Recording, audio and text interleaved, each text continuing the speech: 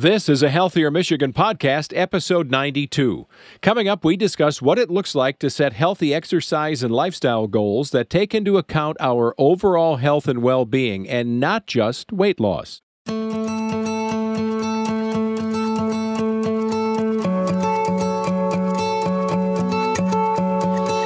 Welcome to a Healthier Michigan podcast, a podcast dedicated to navigating how we can improve our health and well-being through small, healthy habits we can start implementing right now.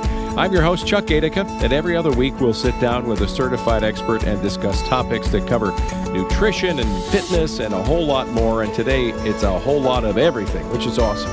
On this episode, we're going to dive deep into health goals and specifically how we can fight the temptation to solely look at numbers on a scale when really it's a lifestyle thing, and we've got the perfect person to guide us through this. With us today is Director of Health and Wellbeing Programs at Blue Cross Blue Shield of Michigan, Cindy Bjorkquist. Cindy, good to have you back. Oh, it's my pleasure, Chuck. You know, you have got such a rich history of not only with Blue Cross, but you're an instructor, you've been a teacher, and that's what we want to have you help us do today to make us understand this, because I just saw a headline the other day that jumped off to me that I think is so appropriate for our conversation today. Lifestyle is the new medicine. The change of lifestyle can be the medicine that we have to increase lifespan, increase health span. You go along with that? Oh, 100%. In fact, I was reflecting as I was listening to your intro. You said a couple times overall health and well-being, and that's really what the focus is today. The focus is on you as a person and all the different things of your life and how that impacts your overall well-being. And it's not just an age or demographic issue. We still say things like, I'm going on a diet. I've got to step on the scale. I mean, there are still things that we say in our normal lives because we've been sort of trained to say them. Should we be retraining ourselves, or is it still okay holistically to say those things and still encompass a lifestyle change as kind of the umbrella above it all? Yeah, I think the point is that a person can't focus solely on just weight. Weight is so easy to focus on because you can have a scale in your bathroom like I do, and you can step on it. It's visual. That's easy to focus on. We're not saying don't focus on your weight, because when you are overweight or obese, there are things inside of your body that happen. They're detrimental to your health. I think this new narrative is, along with your weight coming to a healthy level, which you should always talk to your physician about, along with that, there's all that internal stuff that happens in your body, right? You can't look at your body and know what your cholesterol level is or your lipid profile or your triglycerides. I mean, that's something you have to go to your doctor. They do a test, and then you get those metrics, if you will. Then you have a discussion on all of those metrics and where you need to be in a healthy range.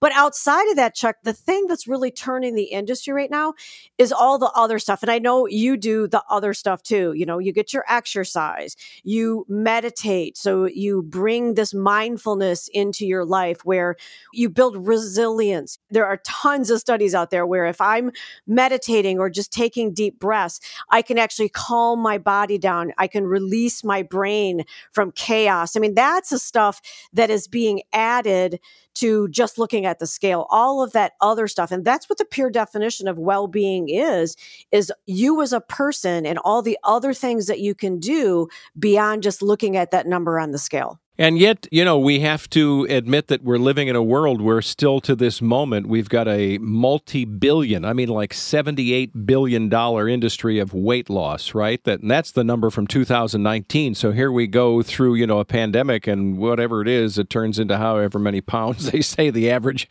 person has put on because they were maybe more sedentary or not getting out. Whatever it is, I think we still are predisposed with the magic pill or the magic diet. Is it keto? Is it carbs? Is it, and so we still focus on diet, and not that we shouldn't, but what you're saying, so much of what you're saying is so impactful in my brain because I'm thinking, I mean, if I can de-stress, then I probably won't reach for the cookies. You know what I mean? Yeah. Well, why do you think it is a billion-dollar industry? Because it's super hard and it's super complex. And when you have something that's super hard and super complex, companies know they can make a lot of money off it, right? So they're pretty smart. Half of us struggle, Americans especially, with weight. And so, if I can invent something or get someone to pay money or follow this, exist, then I know they're going to, one, be there as a population that will want my product. But then also it's super hard. It's super hard to lose weight. There isn't a magic pill. It isn't something that you can do short term. It's a lifestyle change to make your body, your soul, and your mind healthier, to be in a better state. And so, companies are smart. They do that. I think what people are doing now is they're recognizing all the other things in your life that you can do to help control your weight or manage your weight, is what they say, or lose weight if you need to.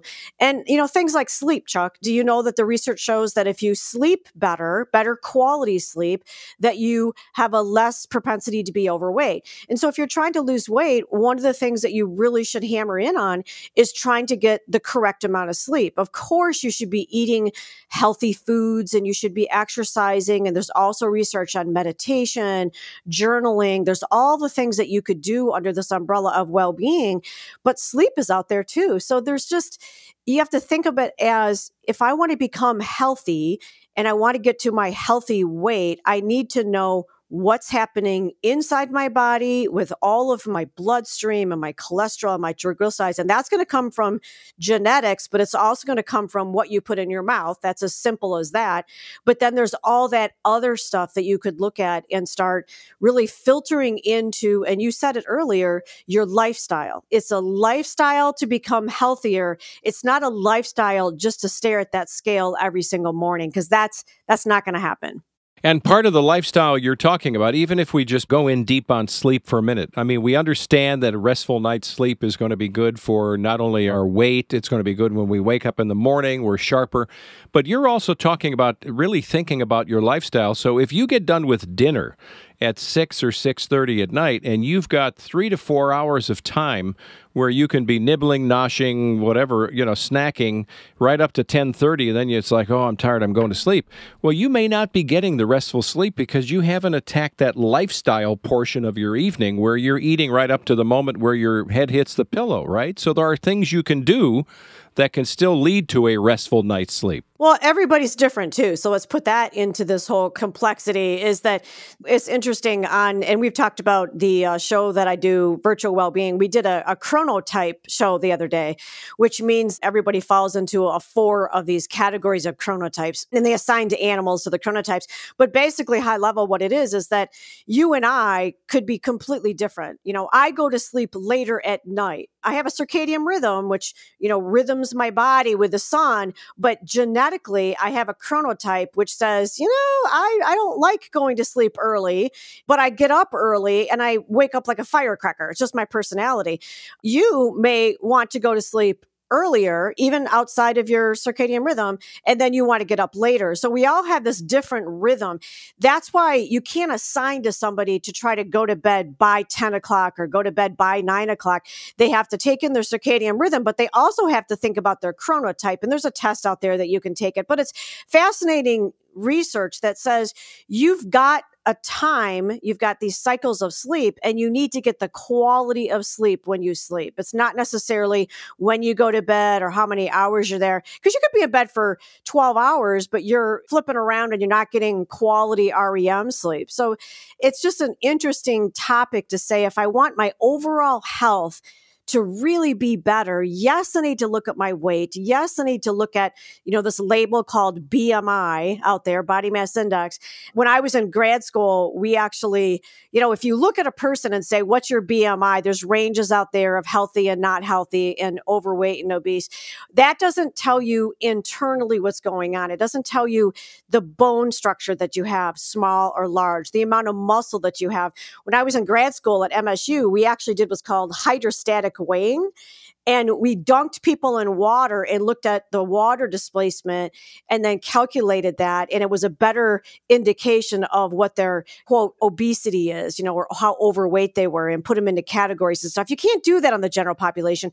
So we do have this BMI indicator out there. But Chuck, the issue with that, if people are listening to this and they want to solely go on the BMI, it was actually invented by a mathematician, and it's for the general population. It wasn't really anything that said, hey, you're a weightlifter, go do your BMI. It's going to give you an accurate reflection of your health. So it's a little bit off a little bit, but it is something that we use as a gauge.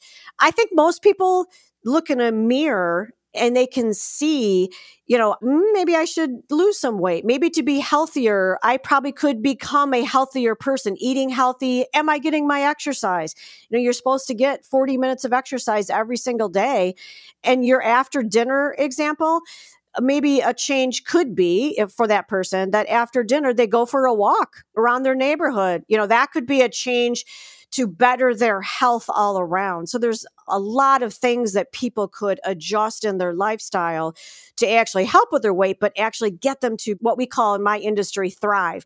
I want to thrive in my life. I want to be the best person I can be, the healthiest person I can be. And then what is that picture? What does it look like? And when you mention BMI, body mass index, right, that's still something that you may bump into if, let's say, you apply for a life insurance policy or you're being tested for something else at the doctor's office. So you may hear those terms, but I'm not quite sure that the average person, to be fair, is walking around saying, gosh, my BMI is really causing me to lose sleep. I don't know if we're all, and you've said this maybe, how many minutes are we in here? 11 minutes into our episode. You've said 2 or 3 times, basically, what Socrates said. You are on the level with Socrates. Know thyself, and there is wisdom, right? So you're talking about things like, have you had a blood panel, which could be the time of the year where you go for your annual physical? Do you know yourself internally so that when someone or you start talking to other people, because that's what we old people do, we sit at dinner and we talk with friends.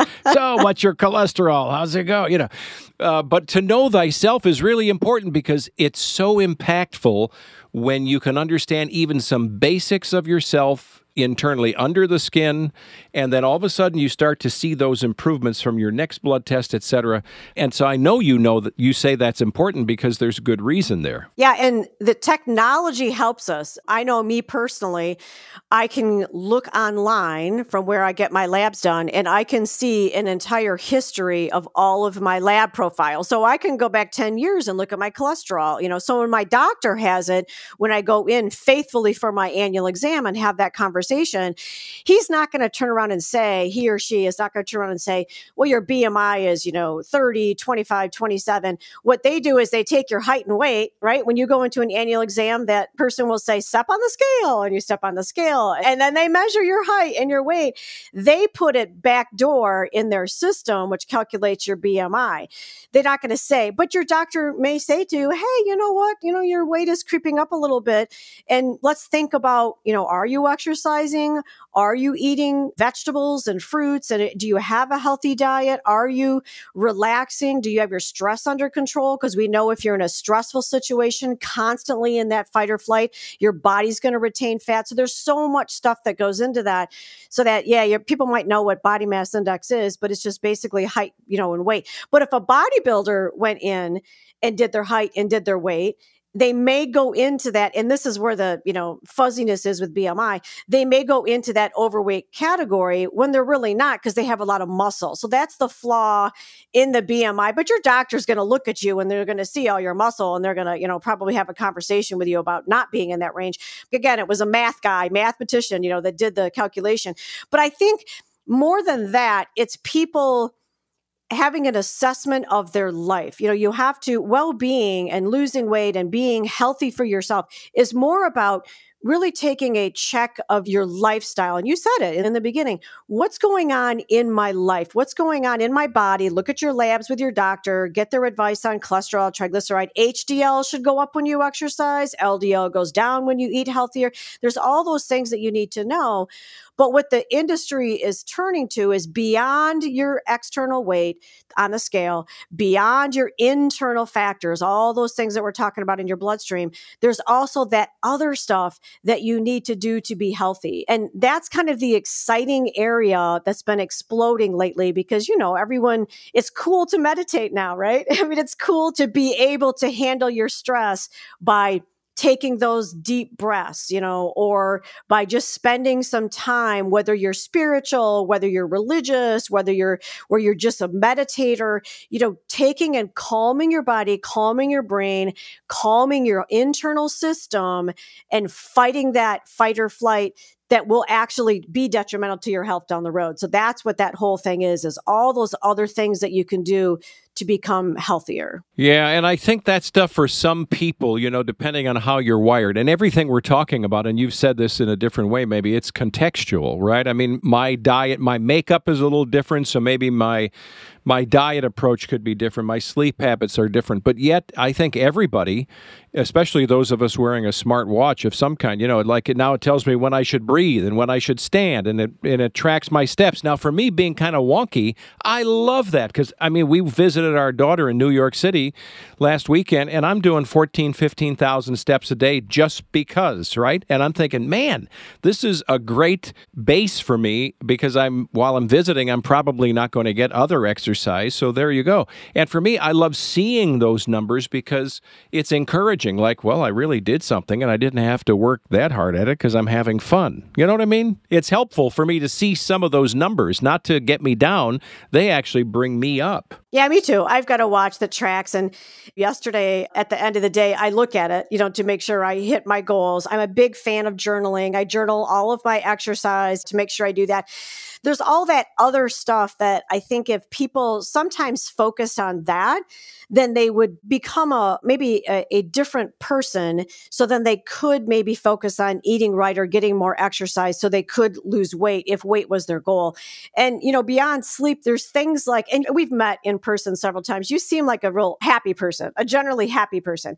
So happiness, believe it or not, is one of those variables and risk factors as well that help with your overall health. And if you're happy in your life, there are internal hormones and enzymes, things in your body that happens that makes you healthier. And so that's another fascinating, probably another topic that you could talk about is if you don't feel happy, you don't feel joy in your life, then there are things that you can do to rewire your brain to become healthier and happier because that happiness will lead you to a healthier life. And that's a fascinating place to be. There are colleges who have courses on it. There are, companies that are focusing on this. But how do you take a person who is genetically predisposed to being unhappy, or they're focusing on the negative, or they're struggling right now? And this is beyond, when you're struggling with anxiety and depression for that 2-week period of time,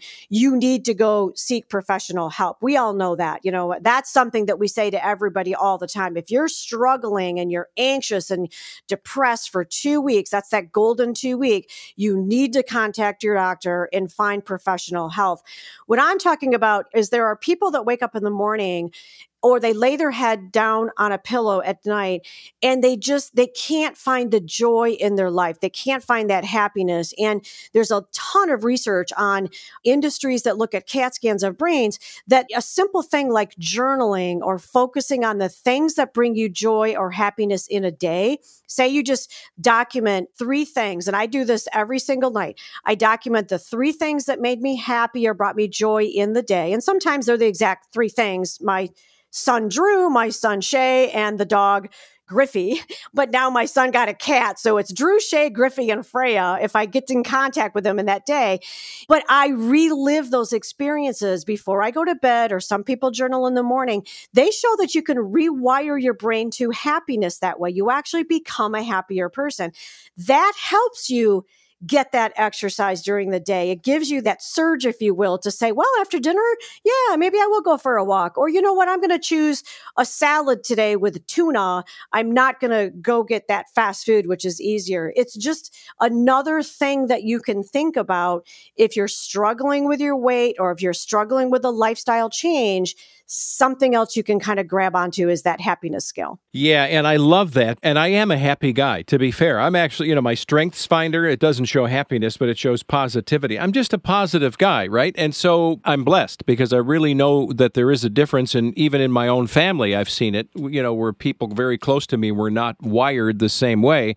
And I've heard other people describe what you're saying in journaling, whether it's literally writing it, old school, or putting it in the notes in your phone. They have gone to either saying what I'm happy or joyful about and what I'm grateful for in my day. There are a lot of people living with first world problems. Let's face it. A lot of us go, oh, that's a big deal. Well, not really when you're grateful that it's when you start to look at other people's lives, when you start to understand the context of yours, and what are you grateful for? I'm grateful that my friend made it through surgery, in the hospital. I'm grateful for, and I find for me, that's a very helpful thing. So I'm glad you're talking about that, because I know, and you know, that there's so much wired to even self-image, right? Whether you've lost weight or you want to lose weight, you may not be happy with quite the way you look. God made you more the apple acorn shape or whatever it is. And some of us look at that and go, I don't know. I'm not really pleased by that, And so that whole happiness and bringing me joy thing can sometimes be tied directly to self-image and what we're dealing with and trying to change the lifestyle to make us healthier. That's such a great point. We call it self-affirmations, and I've actually taught a couple classes on this. I love myself. I love myself. I love where I am in my life. I love what's going on, and that I'm going to live the healthiest I can to be the best person that I am. And those self-affirmations, I think there was like a TV commercial it was adorable of a little girl, or on TikTok, a little girl standing in a mirror and saying, I love myself. I am powerful. That's telling yourself that you're affirming to yourself that you can do this. You can get through the day. You can do these hard things. And there's a lot of research on that too, self-affirmations. And I think we talked about that on our earlier podcast with that VR one about, there's that VR world where they're doing research of a VR avatar actually saying positive self-affirmations to yourself. Yeah, that's the same thread, that you need to lift yourself up in whatever way it is, to love yourself enough to support yourself in your head and your heart and your soul to make the changes that you need to make to be healthier. And you need to understand they're complex, they're hard, they're different for everybody, but you've got to get to that I can do it. And that's that self-care is another thing that goes along with self-affirmations. You need to take care of yourself before you take care of others. So there's a lot of it rolled together.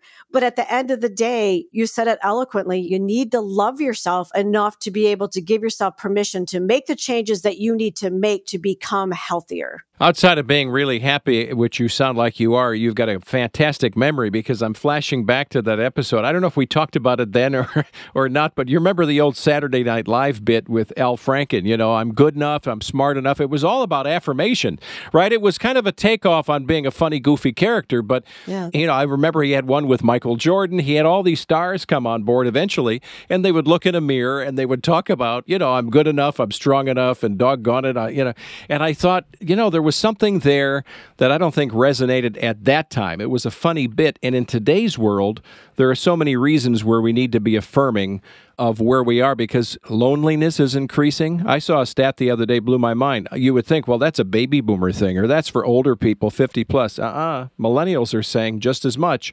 I'm lonely. I'm even lonely when there are people in the room. It's like, what? Really? Mm-hmm. And so, there's so much of this that's wrapped up in connection and being in tune with, maybe vertically with, your God or your spirituality, and then horizontally with others around you, right? That can make you happier and more fulfilled. It's powerful stuff. Yeah, that alone, being connected, think of it as the towers of well-being. That being connected to other people is actually sometimes more important in the research than what your weight is. That connection factor for longevity, for mortality, you've got to have that connection with other people. There's research that says you need 5 friends that at any time at 3 a.m., you can call that friend and they have your back.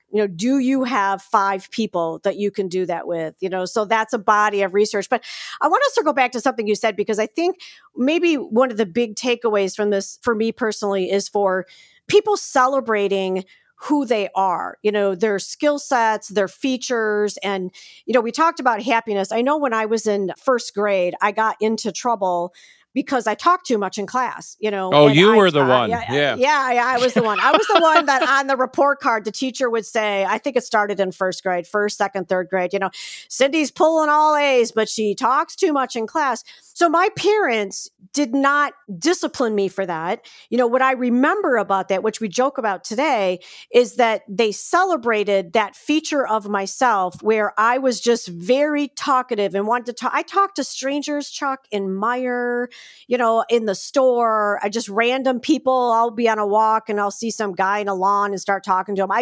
I love to connect and talk with other people, but that's a feature of myself that my parents could have said, oh, you need to not talk in class. But they didn't do that. They just said, someday that's going to come in handy. Well, it did, come in handy because that's what I do for a living is talk. But that's me celebrating me, the things about me. And maybe if people did that more today and they would look at themselves and say, yeah, I need to lose some weight. I need to eat better.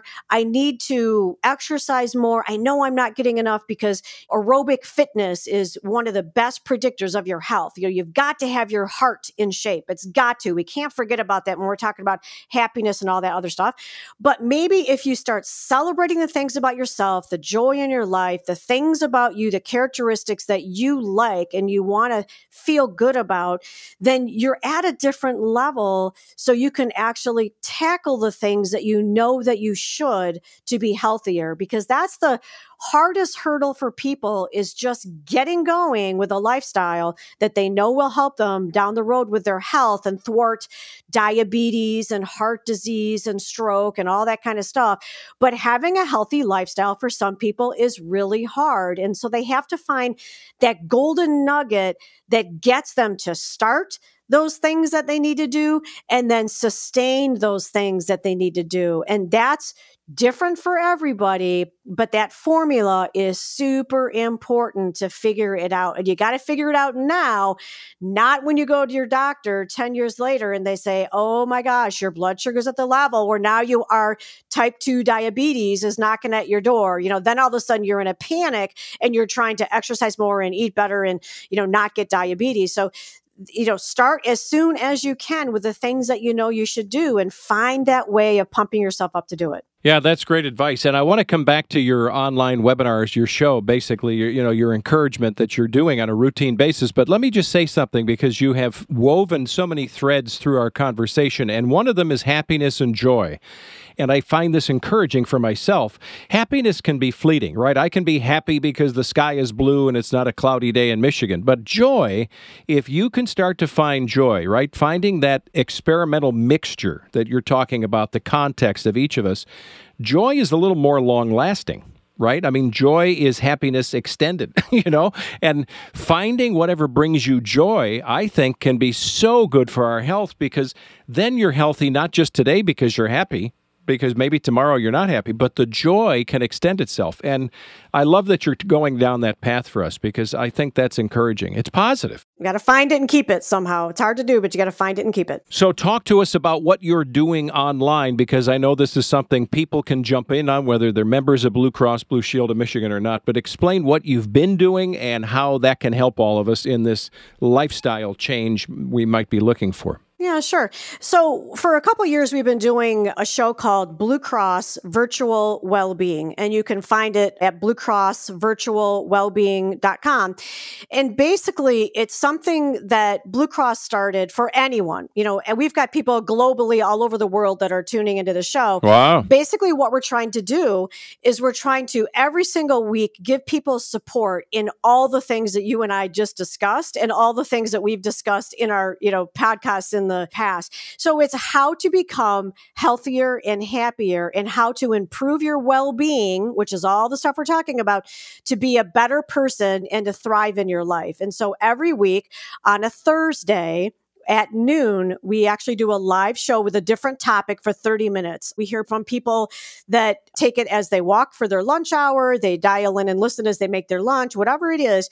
We do it live at noon, 2 people on camera talking about how you can improve your well-being with a different topic every week. Then we store that on our landing page at bluecrossvirtualwellbeing.com, because then people can watch it at any time.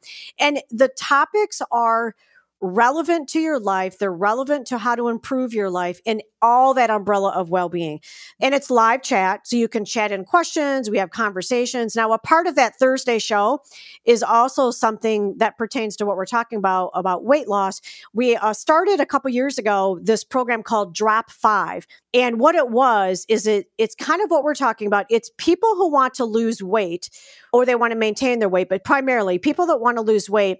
But the realistic goal is 5 pounds at a time. It's not, I want to lose 40 or 50, but we've got people who they actually tell us how much weight they've lost. They've lost, 90 pounds, 50 pounds, 40 pounds, but it's 5 pounds at a time. So you set the goal of 5 pound increments. And then every Thursday, it's a community. We call it a virtual weight loss community. They all get together. They're already on the, the line on a webinar. And then we talk about a tip of the week. So every single week we have a tip about how you can lose that weight, how to find your joy, how to be happier, how to eat better, how to exercise, how to meditate. So it's things that golden nuggets of what you can do to make yourself be a better person to lose that weight. So that happens on Thursdays. Then Wednesdays, because we talked about meditation and how important that is to your life. Every Wednesday at noon, we have a live meditation done by this phenomenal person. Her name is Marissa. She does all the different types of meditations live at noon. They're between like 2 minutes and 15 minutes long. She stores them on the landing page so you can watch them on demand as well. So now we've got this cycle going every week of people coming in and meditating on Wednesdays with us. And then they come to the Thursday show and they learn how to be a better person for themselves, how to improve their well-being, and how to lose weight. And this is resonating because the approach is exactly what you and I are talking about. It's much more than getting on a scale and writing down a number. It's all the other things in your life that you can do to support yourself to live a more healthy life. That's awesome. Well, we're going to put that in our show notes so people can find that, because I think that's so powerful. And I mean, it's free 99. I mean, it really is something that's available and you can go back and find all the other episodes too, right? Like our show. Yeah, we've the interesting thing. Oh, I did not know it was going to go this way. We've got school systems that are taking the meditations and having their kids meditate with them. And in particular, there's a school system I'm thinking of in Texas that does this. And it's really fascinating. They have their kids meditate every Wednesday at noon to the show. And so they get exposed to, meditating while snow falls on yaks in a field or puppies are running around. And, they're really engaged in it. It's really kind of neat. But yeah, so it's out there for anybody and everybody. We have families that are coming in that are non-blue as well, because we want the message to go out that, again, it's complex. Life is hard. It's complex, but we're there to help you and your family members try to live a thriving life. And that's why we made it open to the public. I'm writing a note now. Get Cindy's autograph before she becomes too big of an international star. Right. Okay, check. All right, I've got that. So as we wrap things up today, we've talked about so much great stuff. Give us a takeaway. What is your advice? We can come find your show, of course, but what other advice do you want to give us? Something we could even start today. What would be a good way of weaving into this lifestyle change potential for all of us? I would probably just say to sit back and reflect on yourself and reflect on the things that you think that you should do to become healthier. Just take a cross check of yourself. If you're not getting, and when I say exercise, I don't mean going for a run. It could be simple as that after dinner walk or a walk in the morning. And you can break it up 3 days. Research shows you could do 10 minutes in the morning, 10 minutes at noon, and 10 minutes at night. You can break it up and still get the benefits. But, are you getting daily activity? Are you getting out there and getting your heart going a little bit? Are you doing that? How's your nutrition? How are the things that you're putting in your body feed you your soul? It feeds your body. It feeds your functioning. It feeds your energy. Are you reaching for the easy things that don't give you anything when you're eating it? Or are you trying to consciously think about reaching for fruits and vegetables and salads and whole grains, all the things that are you getting your water? Are you getting your sleep? Just think about some of the things that we've listed today or talked about, and just do a realistic cross-check, and then maybe set what's called a micro goal. Set one micro goal for this week. I'm going to, and then finish that sentence, and then try to stick with it. Yeah, my goal is drop 5. I like that because, you connect the dots on dropping 5 here and 5 there, and all of a sudden it's, as you pointed out, it's 10, 40, 90 pounds, whatever it happened to be that you needed. That's awesome. Yeah. Can I say one more thing about the drop 5? Please. We celebrate, one of the most important things I forgot to mention, we celebrate what's called a non-scale victory. And I think that's why people are resonating with that program so much. A non-scale victory is people chat into us that now I'm eating fruits and vegetables. Now I'm walking. Now I went to see my doctor and actually I know that my triglycerides are out of control. Those are things. Now I'm meditating. Those are things that we call non-scale victories. And if you celebrate those, then that will lead you to doing them sustainably down the road to lose weight. And so I want to make sure people knew that I think that's why it's resonating is it's not all about, did you lose weight? Did you lose weight? It's the non-scale victories that'll improve your lifestyle to get you to the place where you can lose weight. And that's an important part of that show. That should be the name of our episode. I don't know why it took us all this time to get to that one, but that's it. Non-scale victories. That's what we need to connect the dots on. Well, listen, you and Socrates, I'm telling you, you're right up there on my list together. So Cindy Bjorkquist, so good to have you with us, Director of Health and Wellbeing Programs at Blue Cross Blue Shield of Michigan. Good to talk to you again. Thank you so much. My pleasure. We'll catch up soon. Take good care. Hey, we want to wrap things up today. We want to thank you for listening to a Healthier Michigan podcast. It's brought to you by Blue Cross Blue Shield of Michigan. If you like our show, you want to know more, you can check us out, and we'll have all kinds of great stuff in the show notes as always. Check us out at ahealthiermichigan.org/podcast, or you can leave us a review or rating on Apple Podcast or Stitcher. But to get new episodes, old episodes on your smartphone, tablet, be sure to subscribe to us, Apple Podcast, Spotify, or your favorite podcast app. You'll be all set. I'm Chuck Gatica. Be well.